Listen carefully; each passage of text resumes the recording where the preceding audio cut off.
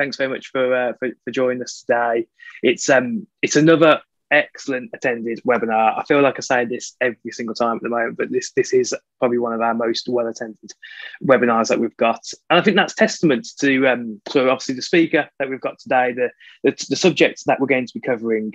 And yeah, I'm delighted, Simon, that you've taken the time to come and speak to us today. Obviously, Simon and I have known each other for quite a few years now.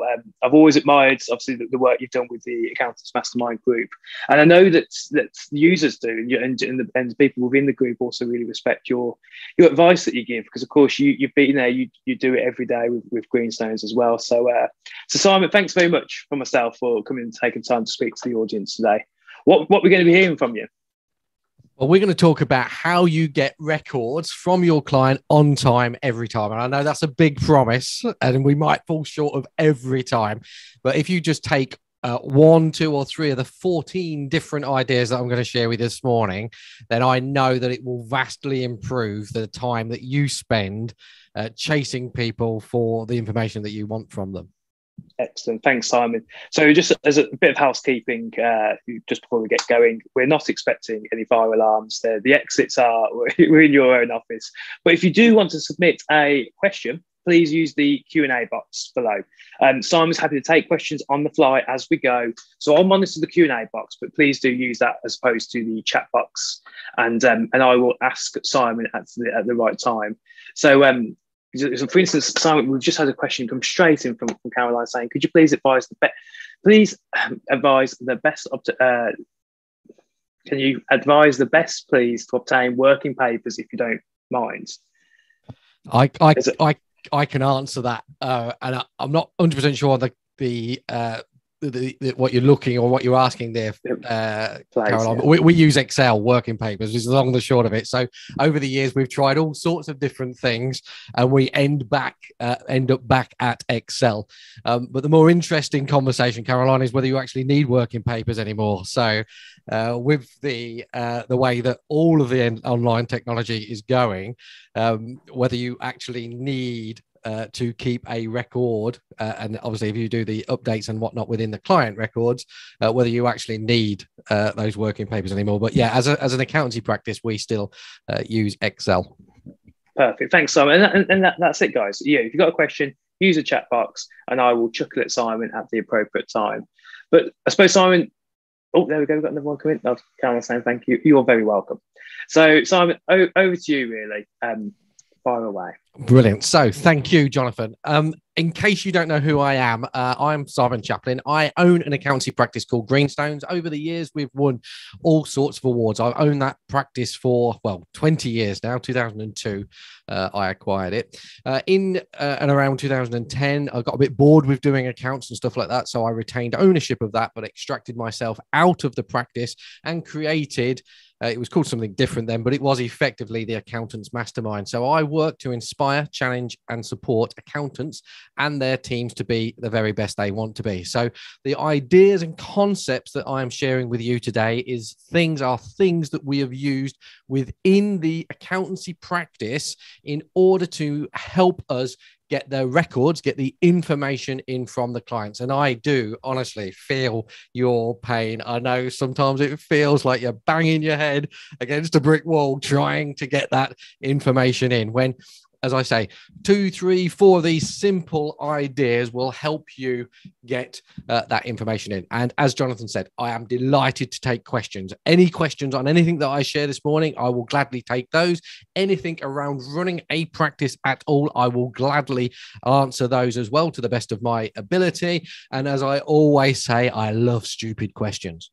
So if you've got a question, you think, oh, I can't ask that because it's a bit stupid. I love those stupid questions because generally speaking, they're easier to answer. So if you feel as though you've got a stupid question, please pop them in the Q&A box and I will gladly answer them along with the hard questions if you choose to. So let me share the screen and start with the 14 ideas. So as I said, we're going to look at how do I get records from my clients on time, every time?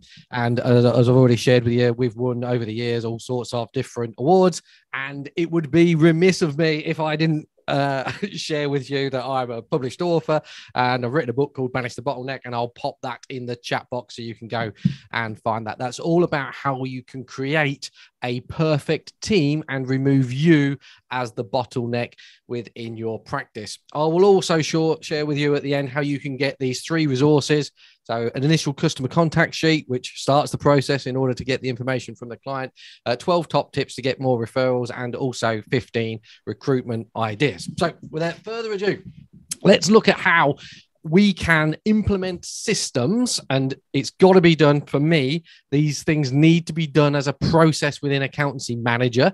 So there's lots of these ideas, but they need putting in the processes within Accountancy Manager in order to make sure that they get done by your team.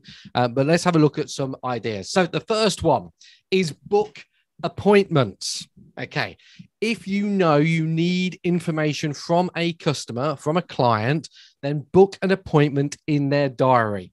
Either book it in the diary for you to speak to them to get the information, or confirm with them when they are bringing the information in. Now, what generally speaking happens within an accountancy practice is, we'll talk about a VAT return, for example. The VAT return quarter ends, and then you either email them or you ring them, hopefully, within 7 days of the quarter end, and you ask the client to bring the information in. And almost certainly the client will say, yeah, I'll do it next week, or I'll get round to it, or they'll give you some fluffy language. Now, when they say, yeah, we'll bring it in next week, or we'll deliver it next week, your response to them should be, okay, on what day? So you're getting some formality to it. So what day? Say Thursday, for argument's sake. And then what time? Okay, 10 o'clock. And then you make the appointment with the client to deliver that information to you at 10 o'clock on Thursday. And if you get a specific day and a specific time, they are much, much more likely to deliver the information to you, either physically deliver it to you or deliver it to you over the phone, than if you just have a waffly conversation and they say, yeah, we'll bring it in next week. And then you ring them up at the end of the following week, and then they say the next week, and blah, blah, blah, blah, and they actually deliver it on the 6th of the month following the VAT return, and you have to do it overnight. So the first thing is absolutely, and we're going to come back to this with the last point, you need to take responsibility. So it needs to be your responsibility as to when the customer is delivering the information to you. If you just go fluffy with them and tell them to bring it in whenever, then ultimately they'll bring it in as and when it suits them, rather than you bring it in earlier. So the first one is book appointments. And if you've got regular stuff that's coming up, so every week they're delivering information, or every month they're delivering information for VAT returns or bookkeeping or whatever it is, make sure those appointments go in the diary. So it's 10 o'clock every Monday morning that you speak to ABC Limited in order to get a copy of their bank statements, make sure they've posted all the purchase invoices or whatever it is. So book appointments. Second one, and this seems really obvious when you think about it, okay, is help the customer feel the pain. Okay. Now, they don't care about our pain. All that people are interested in is their position, the pain that they are experiencing. Okay. So it's no good ringing up a customer and saying, oh, well, if you don't bring the information in, we're going to have to work overtime, or we're going to have to work over Christmas, or we're going to have to work every Saturday in January, or whatever it is. They don't care. Okay. There's no pain in that for them. What you need to do is to communicate the pain that that customer will experience if they don't deliver the information when you want it. There's various ways of doing that. And again, we're going to cover some more in a moment, but the easiest one is if you think about a VAT return.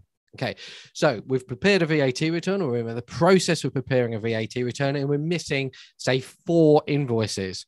Now, it's very easy to ring the client up and say, hello, Mr. Jones, we are missing invoices from ABC Limited on such and such a date, such and such a date, such and such a date, and such a date. Can you let us have those invoices, please? And the client will go, yeah, I'll get round to it.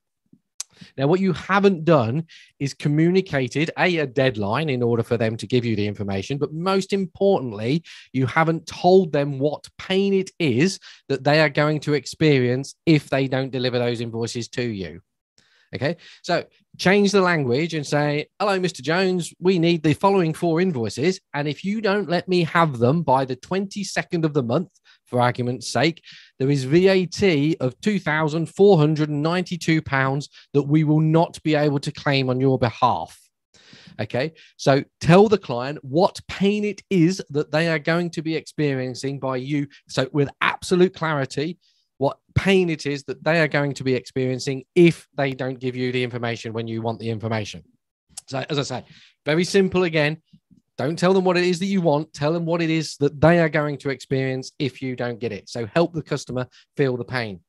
Next up is simply make a note and move on. So you ring the customer. It might be a British Telecom bill, for example, and you know that it's got VAT on, or they have a supplier and the supplier invoices have always got VAT on.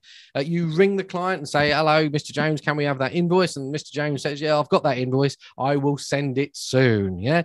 And then all you do is you make a note and move on. You carry on. You file the return. You do the estimate. You put the document in. You claim the VAT, but you confirm that the client can provide you with the information as and when it is that the client wants it. And I know that's one of the systems that most accountants use. So make a note and move on. Next one is to estimate, confirm, and then correct next time. So when we talk about things like VAT, obviously, as accountants, we want to make sure that the returns are accurate and when we file them, that they are done properly and all the rest of it. However, you can obviously adjust VAT returns within certain limits. So there's nothing to stop you estimating what the VAT would be on a certain invoice or on a certain collection of invoices, confirming that you've done that to the client, asking the client for the evidence ready for next time, and then file the return and make a note on the system to correct it next time. So estimate what it is. And again, you can do exactly the same within the accounts or the bookkeeping or anything that you're doing.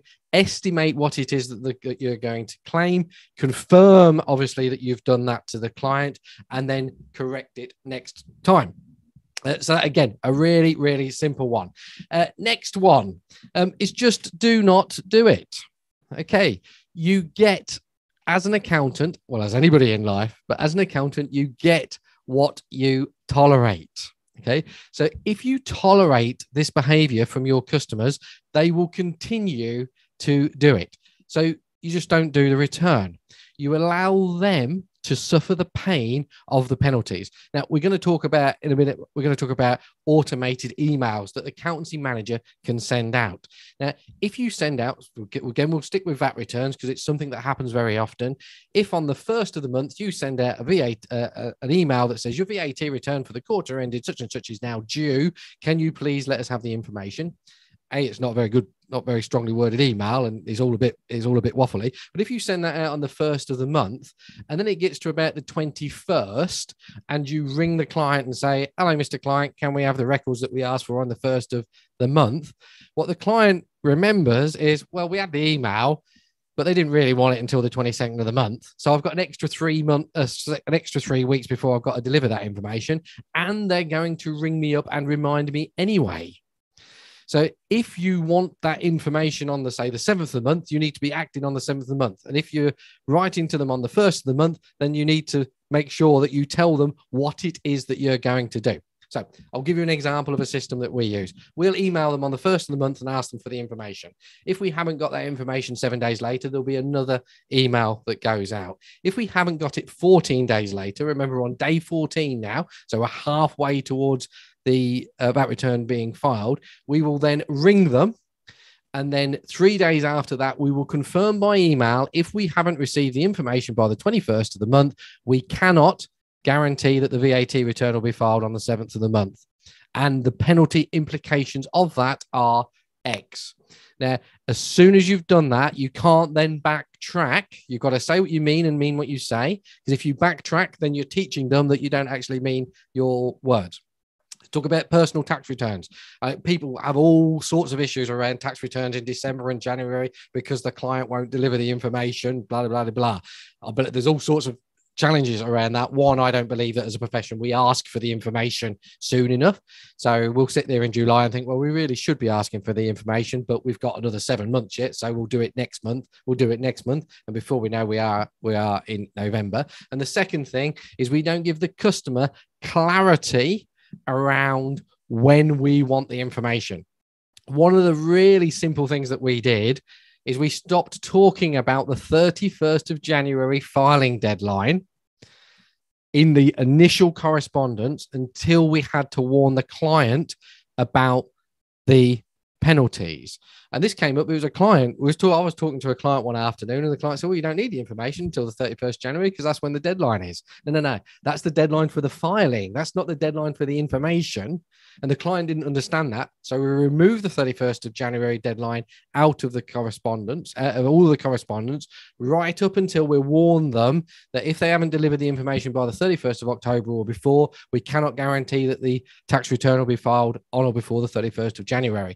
So the only date in all of the correspondence up until the 31st, well, just before the 31st of October, mentions the 31st of October deadline. And the information comes in because they're looking at the 31st of October rather than looking at the 31st of January. And as I say, if you tell somebody that you're going to do that, you're not going to file the accounts or the tax return or the VAT return unless they've given you the information by a certain date. You have to let them suffer the penalty. So from an accounts perspective, we promise to turn accounts around within 45 days of the records being delivered to us. So if the filing deadline is the 31st of October, so the accounts need to submit in their company's house by the 31st of October, if you count back 45 days, whatever that would be, middle of September, we will be writing to them at the end of August and saying, if you haven't got the accounts to us by the middle of September, we cannot guarantee that they'll be filed by the 31st of October. And ultimately, they pay the penalty.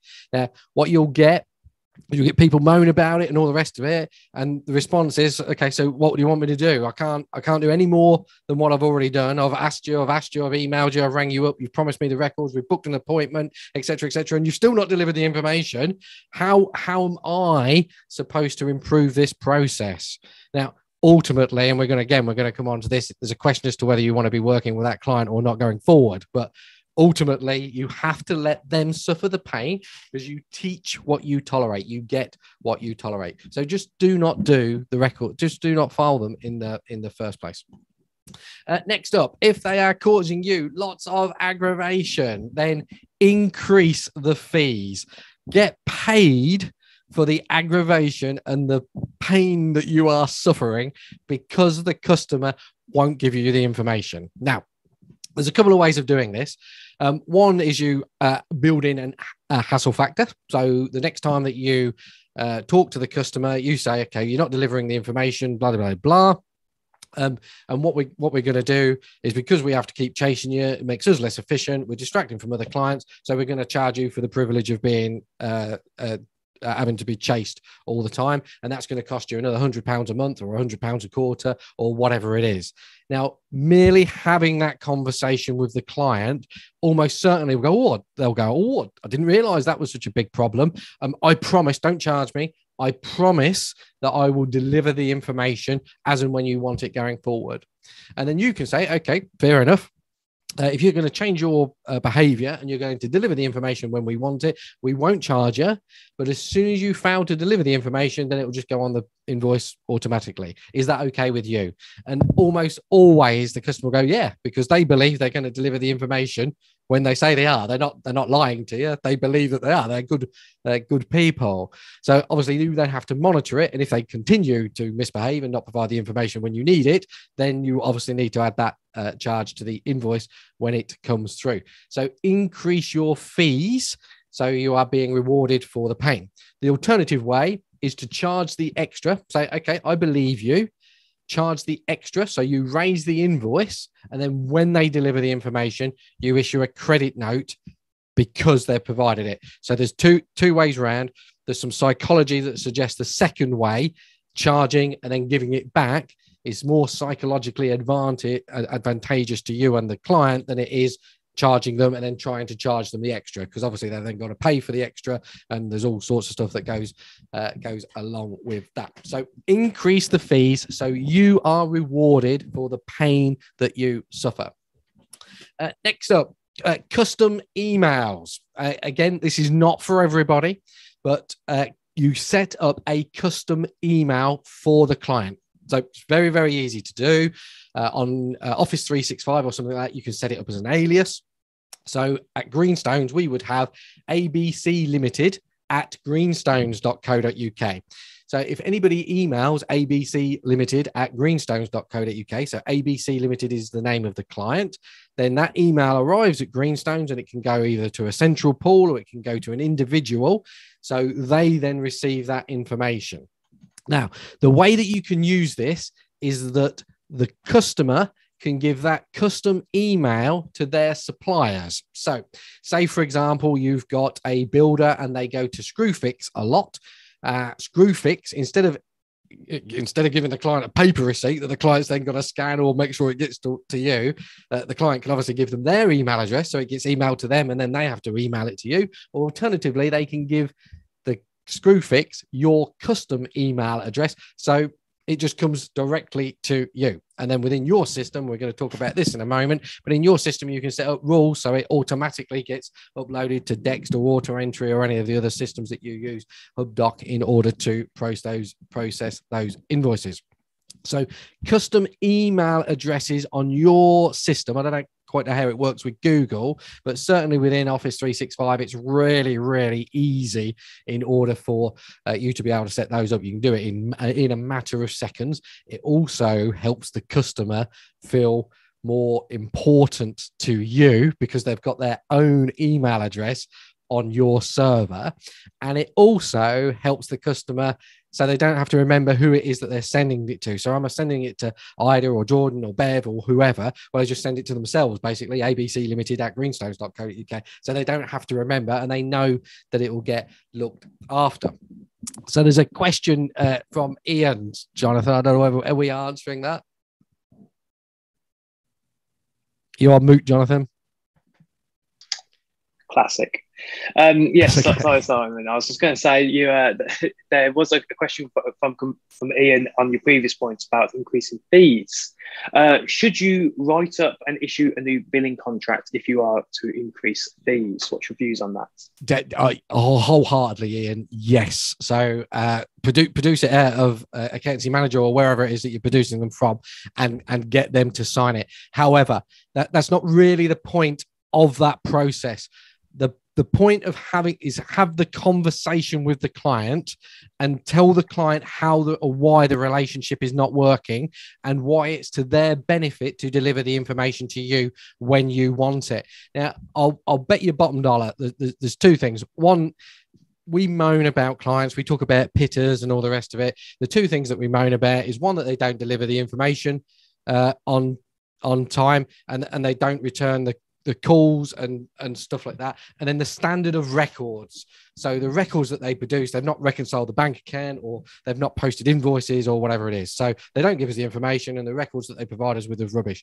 Now, if you sit down with any client, and if they don't behave like this, then for me, there's a question as to whether I want to be working with them or not. But if you sit down with any client and explain that to them, why the information is important and why you need good quality accounting records, they'll turn around and go, oh, I didn't know that my accounting records was rubbish, or I didn't know that I needed to bring the invoices in on time. And you are helping them help you. They want to help you. It's a relationship. Now, there will be clients I know it's the last thing on their mind and they don't want to get to it and they want to put it off because they're not making any money and all that sort of stuff.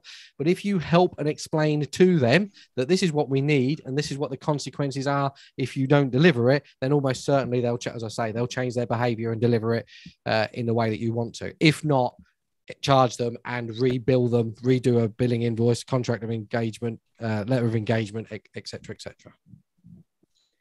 Elliot's jumped in with what he says is a stupid question. I'm not saying it's a stupid question. It says, how do you set up the custom emails? So for me, and it's not a stupid question, for me, I've got administration rights within Office 365, and they're called aliases. And you just go into Office 365, or one of my team members goes into Office 365, and you set up the alias. Some of the systems call them forwarders, and it just says ABC Limited at greenstones.co.uk, and then in the box to the right of it, you just say advice at Greenstones, or Tracy at Greenstones, or Ida at Greenstones. You just say where it's going to go. Jonathan, from a technology point of view, I'm perhaps landing you in it there, but from a technology point of view, I'd imagine you perhaps know more about that than what I do. But it for me, it's very simple. Yeah, I was just thinking, obviously, it'd be a great one for our support team, to be honest with you. So if AM users are kind of looking at doing this and how they want to try and integrate it within AM, talk to support team. They're always available. Don't charge anything for their time, and they'll be able to assist you with that. Yeah, it's not. It takes very little time to do it. And I'm going to give you another one in a minute about email rules, which is generally speaking what clients want to do and the way they do it, because it catches lots of different things. So that the challenge with a custom email, when it works, it works. The difficulty you've got is you've got to get the client to go in and speak to the right person at Screwfix and all the other suppliers that they're using in order to get that changed. And there's a whole world of stuff within that. However, once it's done forever. So there's a bit of pain, short-term pain, long-term gain type scenario. That's brilliant. Thank you for the questions that we've already had. So next up, as I say, is get them to automate it. So there's no rocket science in this at all. You get them to upload it to Dext, up to Receipt Bank, or any of the other vendors, auto entry or whatever. I know Receipt Bank and Dext are the same people, but upload it to them so they don't have to provide the information to you. Now, I'm going to share a little story with you. So we had a bit of a challenge within our office to start with, in order to get people, my team members, to get their customers to use the invoice processing system. And there was all this about, oh, the customers don't want to do it, the clients don't want to do it, and it's too much aggravation for them, etc., etc. And then one afternoon, a chap called Mick, who was, let's just say, one of our more interesting customers. He came into the office. He used to come into the office reasonably regularly to deliver piles of greasy receipts. Excuse me. And he also smoked, so they smelt of cigarette smoke as well. So there was greasy and smoky, and lots of the team members didn't want to go and have that conversation. So I'd had a conversation with him about getting him to upload it. Oh, no, Mick can't do that. He can't even milk a mobile telephone, that alone. Upload it to auto entry and all those sort of things. So anyway, one afternoon, Mick came in. I went into the informal meeting room with Mick, sat down and had a bit of a chat. And then I said to Mick, can you take a photograph on your phone? And Mick said, of course I can. He got his phone out. He said, why do you ask? I said, so what we're going to do going forward, if you want, is just take a photograph of these invoices so you don't have to come in anymore. And Mick said, it's as simple as that. He said, I'll just take a photograph and then I haven't got to keep coming in every week and I can spend that time earning money. And I said, yeah, but instead of using your camera on your phone, you're just going to use a different app. Should we download it? So we downloaded it. And then all of a sudden, Mick had the app on his phone. And now all he does is just take photographs of the receipt. So if he's in the petrol station or wherever he is, takes a photograph and uploads it to, in our case, we use auto entry. So just merely sitting down with the customer for 3 minutes, explaining to him how easy it is to do it. He then did it. And there was like this blinding flash within the office. It was like, well, if Mick can do it, anybody can do it. And it was just, as I say, just a really simple thing. So we will sit there and we'll ask, what's the challenge? Can we help the customer understand it and work with it? And as I say, in Mick's case, once we'd got that sorted, away they went. Simon, Adam's just jumped in. He just wants to know, really, what does your informal meeting room look like? So we have in our informal meeting room, there's a bit of a story to it. We're on an industrial estate, and it's the usual situation where people walk in and they walk into a foyer. I didn't want a team member out there all the time on their own, and I didn't want people to be stood out there having meetings in. It's not a public environment because it's our office, but it's cold, it's quite tiled floor, etc., etc. So we have 4 meeting rooms within the office, one of which is an informal meeting room, which you can't book. And basically you go in, there's some soft chairs in there. There's a little table, some water and various other, some sweets and various other different things. So if anybody comes in and they've not got an appointment, then they're taken through into the informal meeting room, asked if they want a cup of coffee or a cup of tea or whatever, and away we go. So it's not any rocket science or anything like that within that, but it's just a place where we know that we can take a client that will be comfortable, and they will be obviously have the confidential aspect of it as well.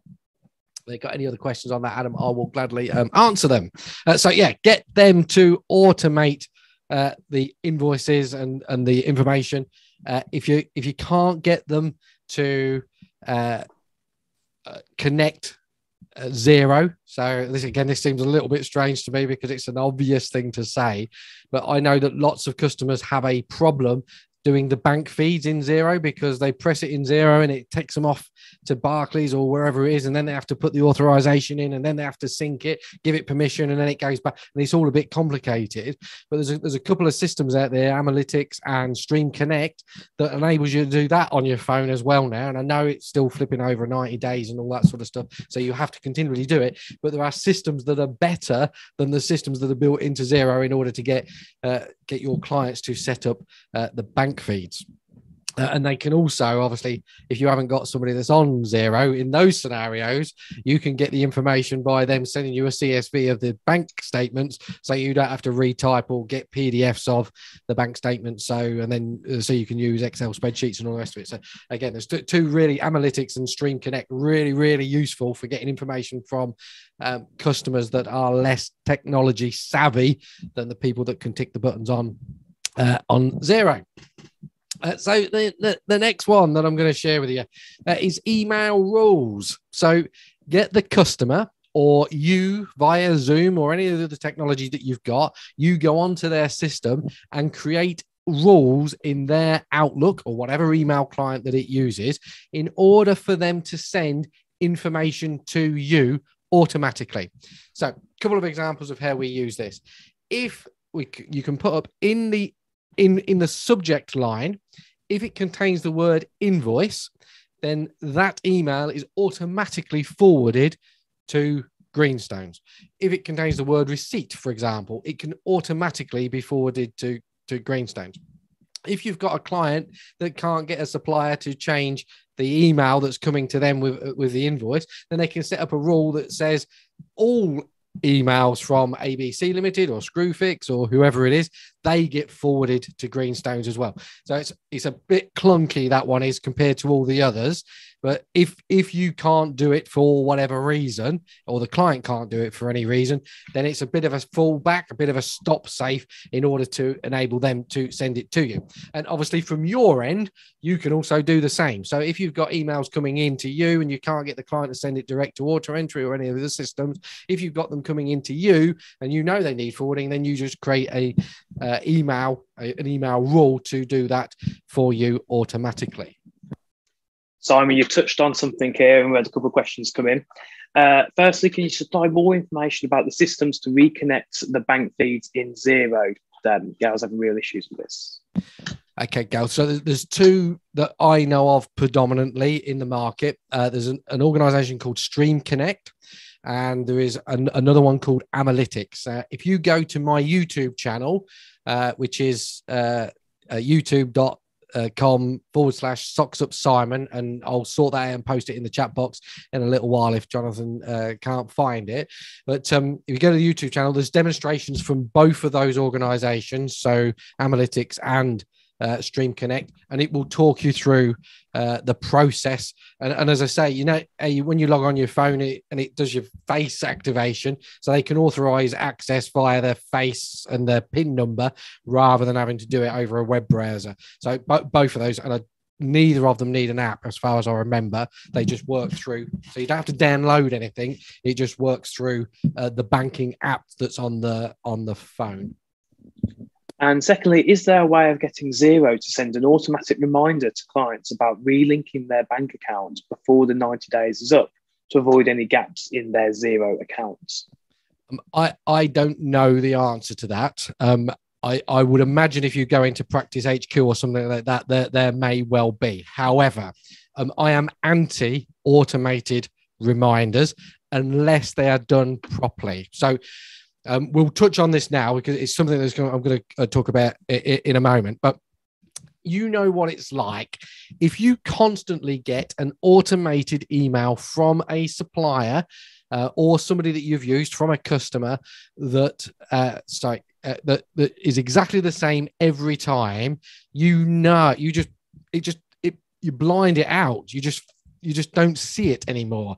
It's a bit like a picture on a wall, or when you go drive down a particular road. If you see it all of the time, your brain just filters it out because it's not relevant.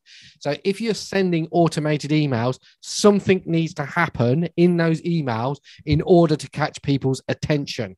As you know, you're getting loads of emails in your inbox, and if it isn't, it soon disappears off the bottom of the list. And if it isn't top of the list of things to do, and I can assure you, reconnecting a bank fee to zero via Barclays Bank app or whatever it is not top of the list of things that your client want to do. It just disappears.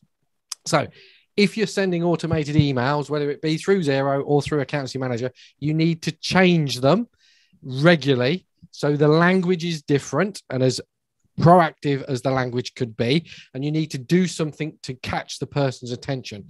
And the easiest way to do that is to change the subject line. So when the email arrives, it's the first thing that you can see. And you can do that with the words, and you can stick emojis in it. You can stick the customer's first name in it, something like that. So if you've got an automated email that goes out every quarter in order to ask the client for the VAT return information, you need to have a note on a system somewhere within Accountancy Manager to say, update that once a quarter. If it goes out once a month, you need to update it every month. So it feels different. Even if it says, hello, we're at Easter already, and it's time to file your VAT return, or hello, Merry Christmas, or whatever. Hello, have you been on your holidays yet? So something that engages the client to get them to think about it and respond as best they can to you. So I'm not saying don't use auto-generated emails, because they're a fantastic time-saving thing. You just need to be, you can't just do it and forget about it. You need to be improving it all of the time. I think that kind of covers off Barnaby's point where it says, do you use AccountancyManager for automatic reminders? Obviously, lots of users do, and Simon's can try and give us some advice about trying to make those even better than what they already are.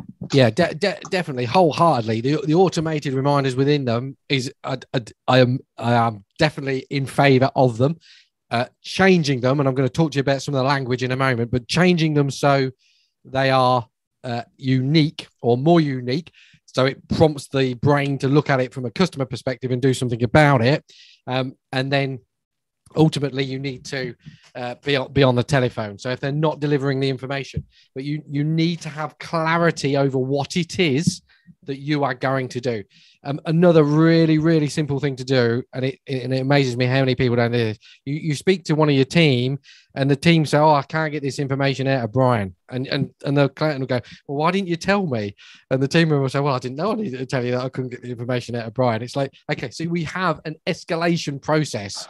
Yeah. So I talked to you earlier about 7 days for an email, 14 days for an email, 3 days later for a telephone call, 21 days for an email. If it's not at that 21 days and they're an A-grade customer, yeah, does that need to be escalated to a customer manager in order to have the conversation with the client to make sure the information is delivered? Yeah. So what happens if it's not working? When is it escalated up the hierarchy, for want of a better phrase, the people that have got closer contact with the client in order for them to take action? So yeah, wholeheartedly do that. The next one, which is a bit scary for lots of people, is sack 'em. Okay. Now, we'll go back to the conversation that I had a moment ago about communicating with the client about what the problem is before you get to this stage. So for me, we have always had the conversation. Client says that they're going to change it. We then increase the fee if they don't change it. And if it continues or they keep moaning about the fee, then we tell them that we don't want to work with them anymore.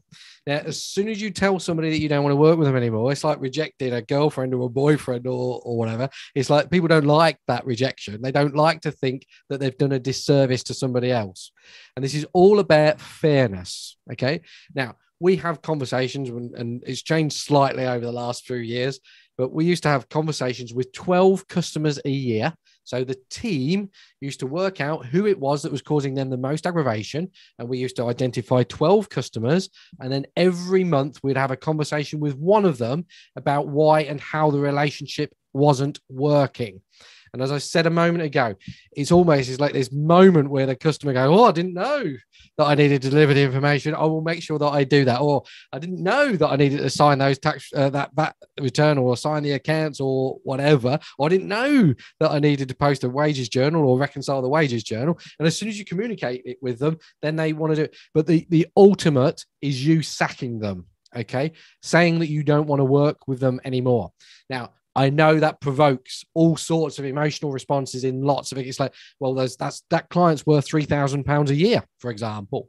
I can't let that client go. It's one of my biggest clients.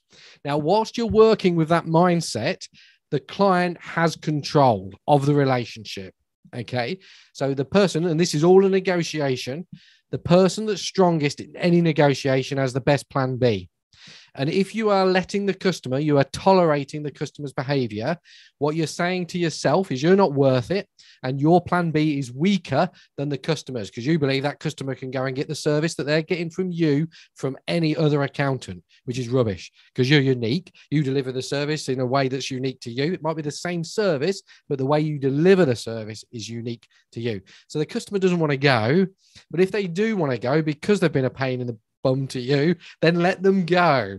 And I know every single time that I have this conversation with a client, there's that fear of replacing the income. But when the clients had the accountants had the conversation with the client and the client's gone, ultimately something else comes along to fill that GRF gap that client, the accountant, has suffered by letting that client go. And we have let some big GreenStones. We let our second biggest client go many years ago. And financially, we never even knew that we'd let that client go because it was replaced by other work that was coming in. I'm not saying that's easy, and it was scary at the time. It was a significant number for us as a practice. But as I say, I've lost count of the times that I've had that conversation. You need to believe in yourself that you are as good as what you are. So if it's not working, let them go. Free yourself up to do more valuable work. Next up is text messages. And I know you've got this within Accountancy Manager. Text messages get a far better response than what emails do, but you need to use them, I won't say sparingly, but you can easily upset a customer if you send too many text messages, because text messages on a phone, they tend to be personal. I know you get surveys and stuff like that from different people now when you've been speaking to them, but text messages tend to be more personal, and therefore you need to use them sparingly. But if you send a text message to a customer, they are much more likely to respond to it almost instantly than what they are if they've got an email and it's sat on the desk or whatever. You just need to, as I say, you just need to use it more sparingly. Now, one of the things that you can do is set up a text message in order to chase the customer repeatedly. So you've sent them a tax return, for example, you need that tax return to be signed. So you can set up a text message to chase them every day or every 3 days until they've returned that return. Now, you'll get one or two things. They'll either sign the return, or at some point they'll ring you up and say, Simon, will you stop sending me these text messages? I'm fed up with sending them text messages. And then your reply can be, yeah, I'll stop sending them as soon as you sign that tax return that we want back, please. Send them back and I'll stop sending the text messages. Now, in the good old days when we had P35s, and we'd obviously got a timescale that we needed to get them filed by, we had text messages going out daily and emails going out daily from the automated system in order to get them to sign the P35 so we could submit the P35. And we had a number of conversations with customers that were upset about the number of reminders, but everybody saw the clarity when we explained to them, just sign the return, we can file it, we can all go to bed, and we'll all be happy. Simon, I was just going to say, a question's just jumped in about using WhatsApp instead of text messages. Some clients insist on using WhatsApp because it's free. What's your experience of using WhatsApp in business? We use WhatsApp a lot, and I really like WhatsApp. I'm a massive fan of WhatsApp. I'm amazed at how many people don't know the functionality of WhatsApp and being able to transmit documents and all the rest of it. However, a text message to the text message system on your phone, it's more more personal, and now WhatsApp and all the rest of it's taken off, people get very, very few text messages. I get hardly any text messages. So if I get a text message, it's like, oh, who sent me a text message? So in my experience, text messages get a better response than WhatsApp. But if that's what your clients are telling you, definitely go to WhatsApp. And if it's working for you, then carry on doing what you're doing. If you're getting a response on WhatsApp, carry on doing it. Don't change it if it's working. If it's not working, experiment and play with something else. Okay, so that's text messages.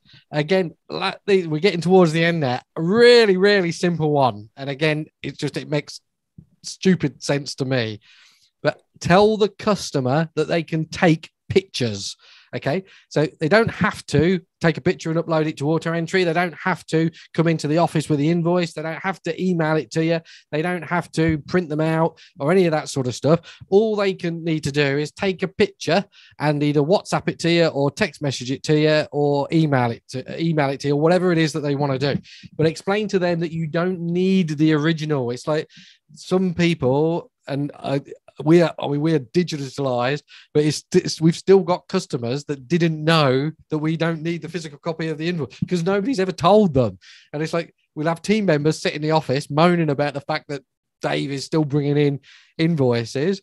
But have we ever told Dave that we don't need the invoices anymore? We don't need boxes and boxes of stuff. Just take pictures of what it is that we want. The second point to this is how we communicate what we want to the client. Now, a classic example of this for us is the authentication codes. When we're onboarding a client, obviously we request authentication codes that go to the client. The client needs to give us the code so we can put the code into the system to connect all the loops. And we was having great difficulty getting those authentication codes back from the client. And ultimately, as you know, if you don't get them back within 7 days, the code's out of date and you have to go through the process again. All we did was take a photograph of what the authentication code packet looked like, blanked out the client's details on that authentication code. And then when we send the email out asking the client, so the email says, hello, we've requested an authentication code for you. It should arrive within the next 2 or 3 days. As soon as you've got it, can you let us have it? All we did is in the email, we put the picture and it says, you should get an authentication code in the next 2 or 3 days. It will look like this. Please let us have it straight away because the code expires. And just putting in the picture of what it looked like massively increased the response rate. So we very, very rarely now have to chase somebody for an authentication code on day 6 because they know what it looks. So what can you do to give even more clarity to your customers about what it is that you want? It's easy for you to say, oh, I need a bank statement or I need a hire purchase agreement or whatever it is, but they are not. Their language, not always, but lots of the customers that we work with, their language is not the same as ours. We talk technical because we don't know that it's technical to the customer. So can you demonstrate to them, take a photograph of them, give them an example of what it is that you look like, you want? And taking pictures is a fantastic way of doing that, both from them and for you going out to them. Last but not least, is mind your language.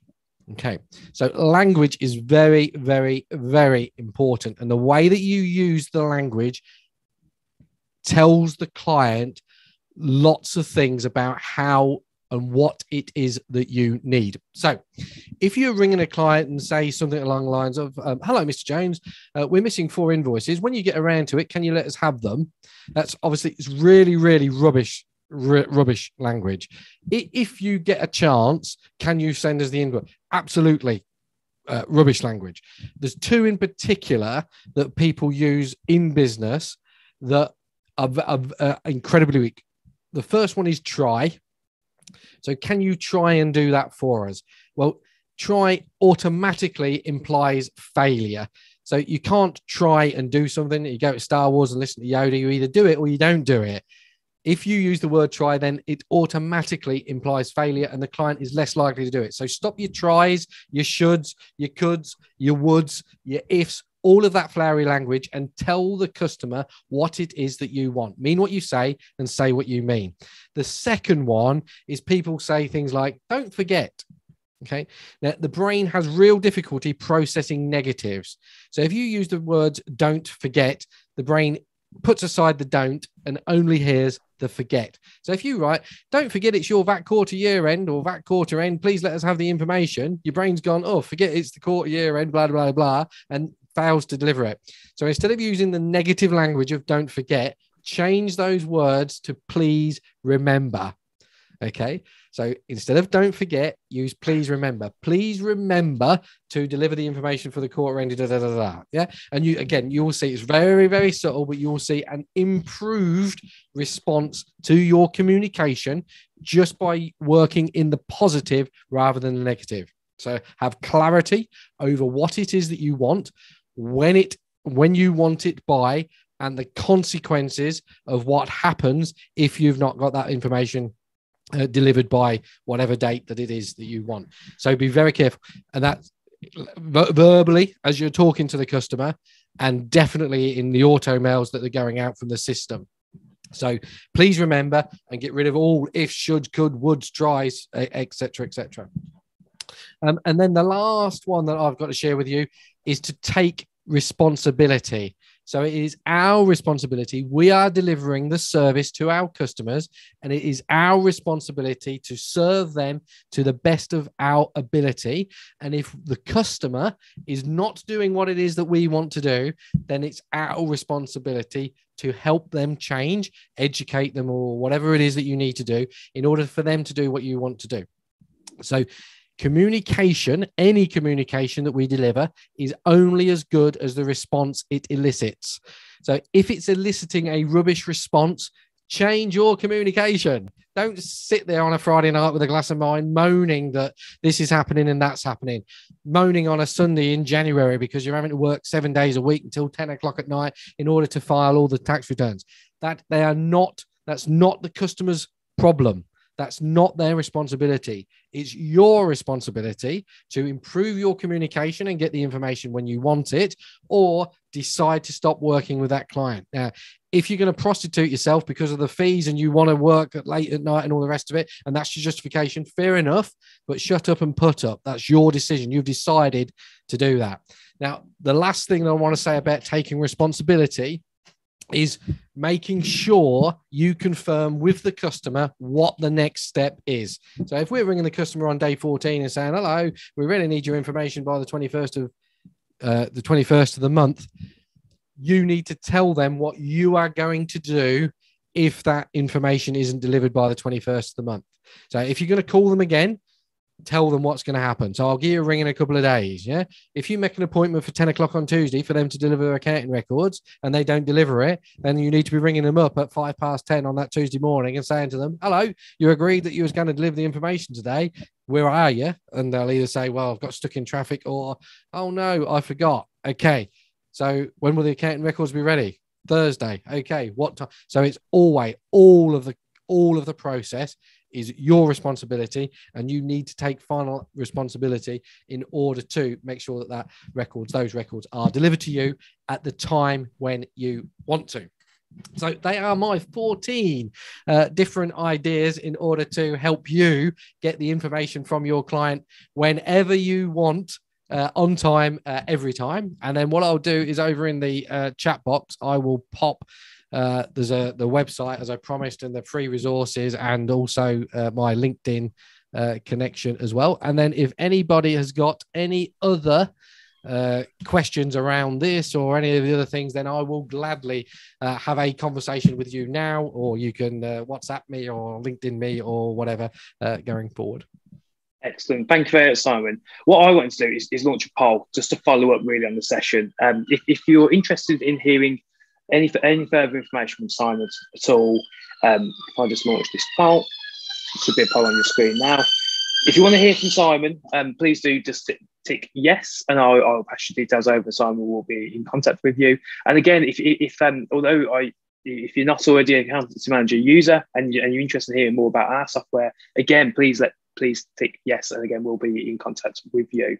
So that's, Simon, there's lots of following up to do on the back of this, which is excellent. I love it. So my whole process, Jonathan. So two things.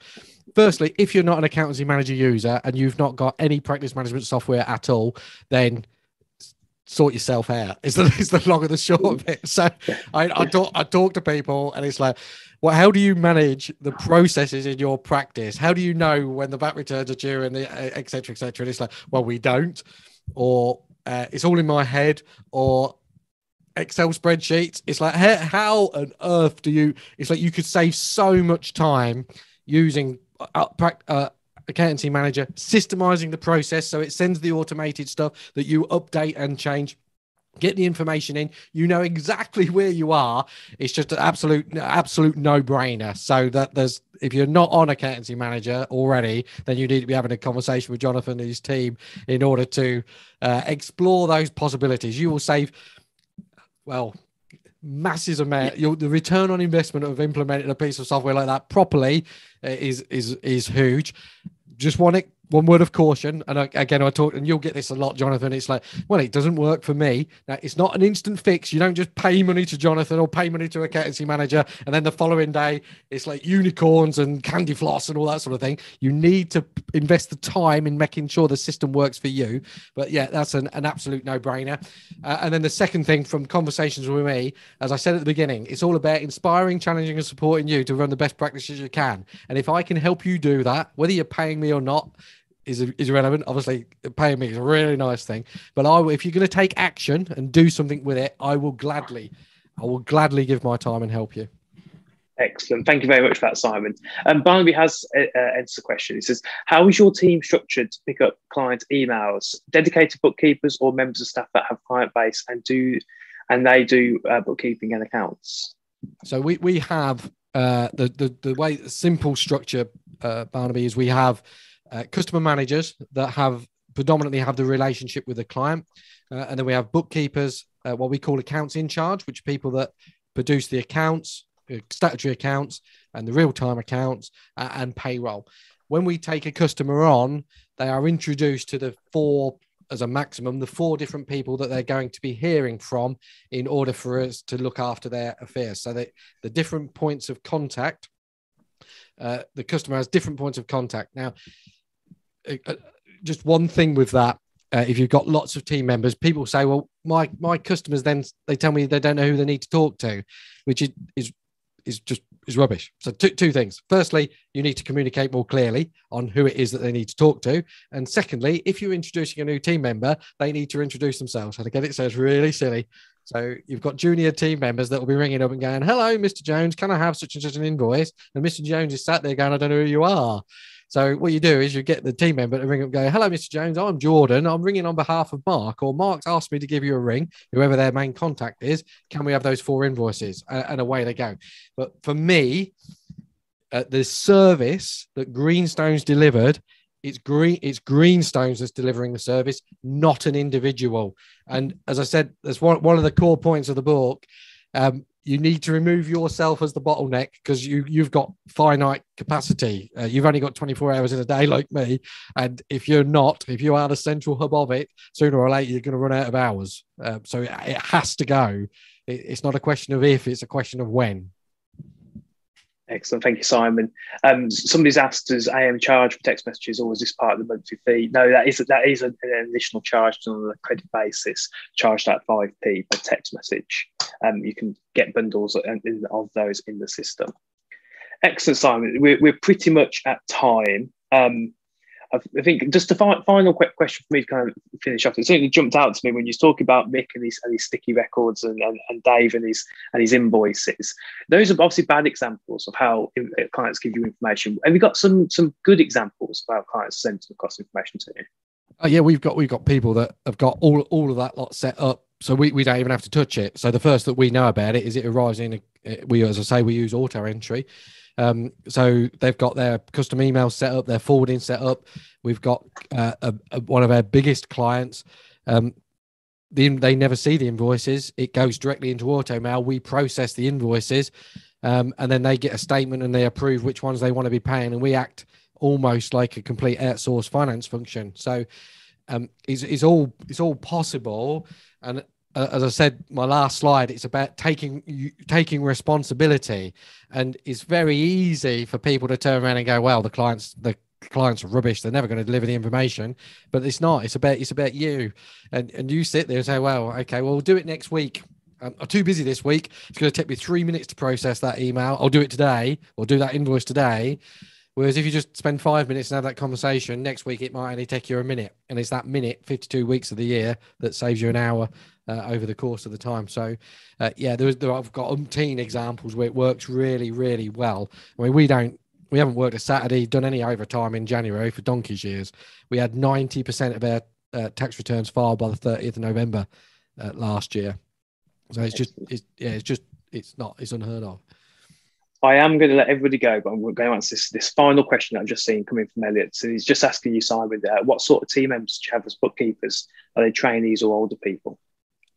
I don't know whether I'd class either of them as older people. They're both younger than me, but perhaps I am. They have let's just say they have a number of years experience.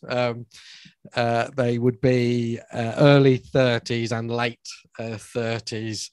We have got people that do some of the transactional processing that are a lot younger than that. So late teens, early 20s. Whether that, Elliot, is being targeted, or whether you can teach an old dog new tricks, but I'm not. I don't believe that. So for me, I have a fundamental belief that everybody wants to be developing. Everybody wants to give the best they can, and if somebody is struggling to do that, it's because I've not communicated it in the right way, or they're in the wrong job. I don't think the age of an individual makes a great deal of difference as to whether they can do any of this stuff. Great stuff. Excellent, Simon. Well, I think we've answered everybody's questions that we've had today. I think just a chat box, and I agree with what everyone's saying, that the advice has been excellent, and I think it's really nice to hear practical advice from somebody who's been there and done it really. So thank you very much for your time and for the advice that you've given the group today. And thanks everyone for attending. It's been another amazing turnout for one of our webinars. So we really appreciate everyone taking the time to come and listen to us today. And apart from that, all that's left to do to wish you all a good afternoon. And thanks for attending. And Simon, thanks very much for your time. Brilliant. Thank you, Jonathan, for having me. Thank you for all the questions. Thank you.